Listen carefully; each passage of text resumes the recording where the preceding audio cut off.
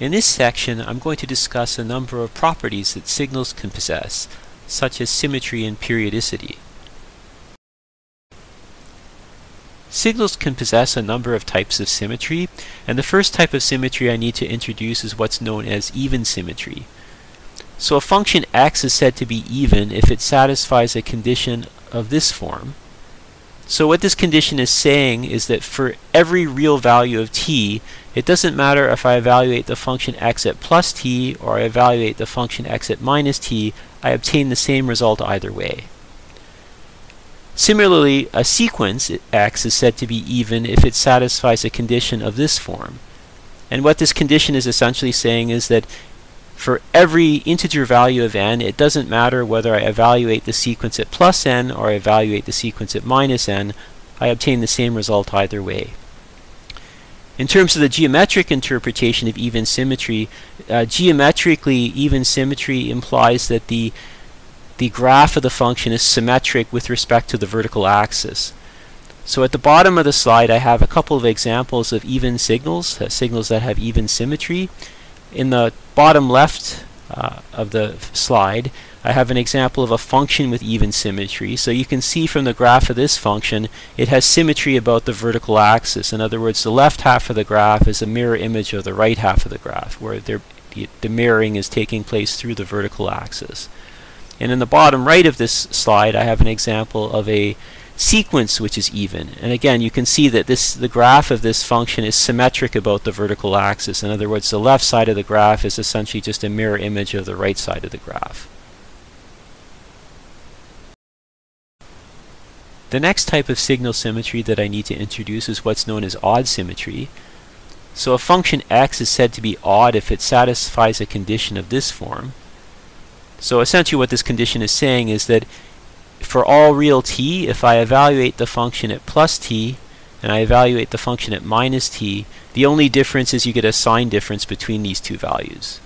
In other words, their magnitudes are the same, it's only the sign that's different. And similarly for a sequence x is said to be odd if it satisfies a condition of this form.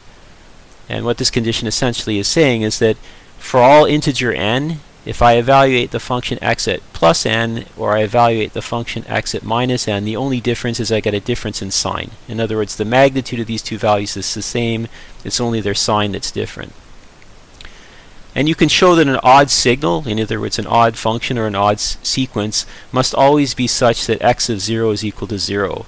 And this just follows immediately from the fact that if any real number is equal to its negative, this implies that that number must be 0.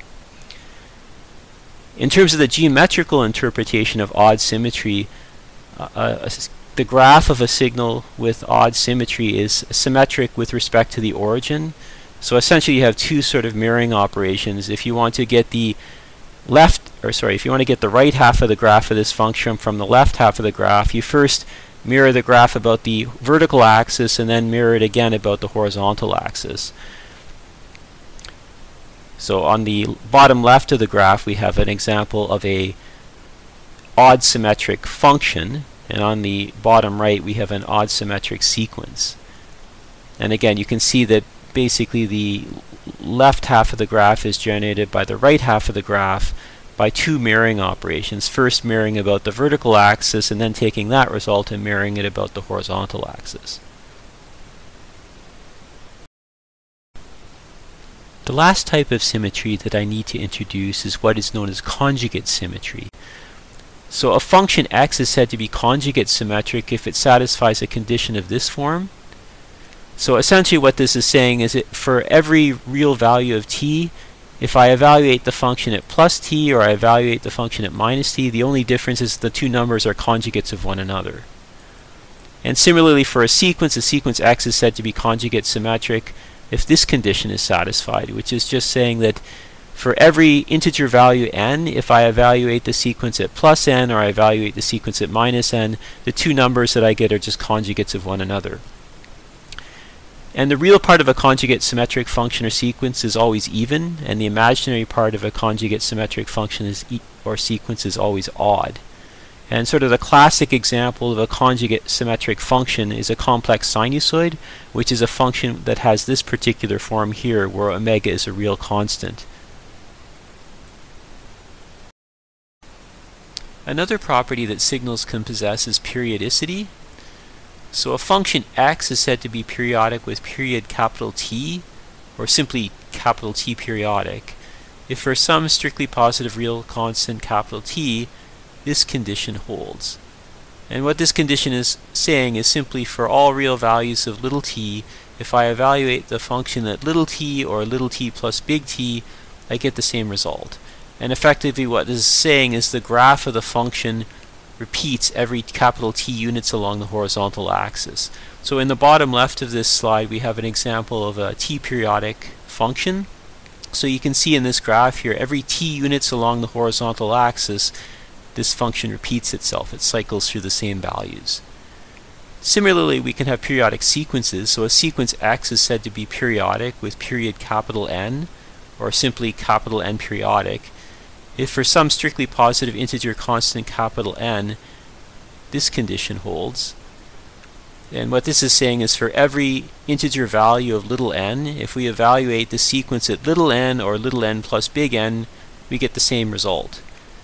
And effectively what this is saying in terms of the graph of the sequence, every capital N units along the axis, the horizontal axis, the value of the sequence repeats. So in the bottom right of this slide I have an example of a periodic sequence, and this periodic sequence is periodic with period 4. So every 4 units along the horizontal axis, the sequence cycles through the same values.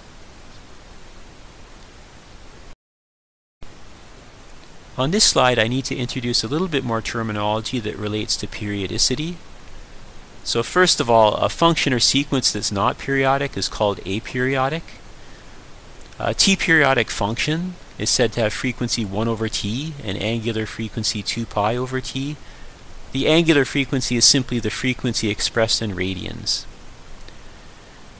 And similarly for sequences, an n-periodic sequence x is said to have frequency 1 over n and angular frequency 2 pi over n. And often as engineers we get a little bit sloppy with terminology, so often we'll be working with frequency expressed in units of radians. In other words, we'll be working with angular frequency, but often we'll simply refer to it as frequency and drop the word angular. Usually this doesn't cause any confusion because usually it will be clear from the context, because we're measuring frequency in units of radians, that what we're actually talking about is the angular frequency, even though we may refer to it simply as the frequency. At this point, I just have a few more comments about periodic functions and sequences. The first comment is that if a function or sequence is periodic, the period is never uniquely determined. That is, if you have a function or sequence that's periodic with period capital T, that function or sequence is also periodic with period kt, where k is an arbitrary, strictly positive integer.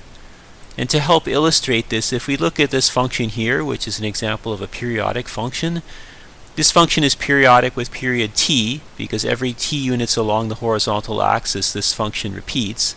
But this function is also periodic with period 2t, because every 2t units along the horizontal axis this function repeats. And similarly, the function is also periodic with period 3t and 4t and 5t and so on. Now this said, often we're interested in the smallest period with which a function or sequence is periodic, and this smallest period is referred to as the fundamental period, and the corresponding frequency is referred to as the fundamental frequency.